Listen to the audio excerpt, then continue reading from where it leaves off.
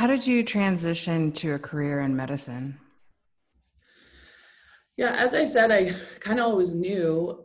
So on my the back of my VHS recruiting tape in 1998, I wrote, "I have two goals. I want to be an Olympian, and I want to have a PhD in sports medicine." And so I think now I'm a physiatrist or a physical medicine and rehab specialist, and that in my mind is like having a PhD in sports medicine. So I'm a medical doctor with a 5-year residency training in like the non-operative aspect of like orthopedics and neurosurgery and a bunch of other kind of physical medicine and rehabilitation topics. So Mm. I always knew that I wanted to figure out why, why was I hurt? Why was my shoulder hurting? Why was I kind of bouncing from orthopedic surgeon back to family doctor, but I'm like back to orthopedic surgeon, but I don't need surgery, but no one can really help my sore shoulder. Like, I don't get Mm. it. There must be Right. an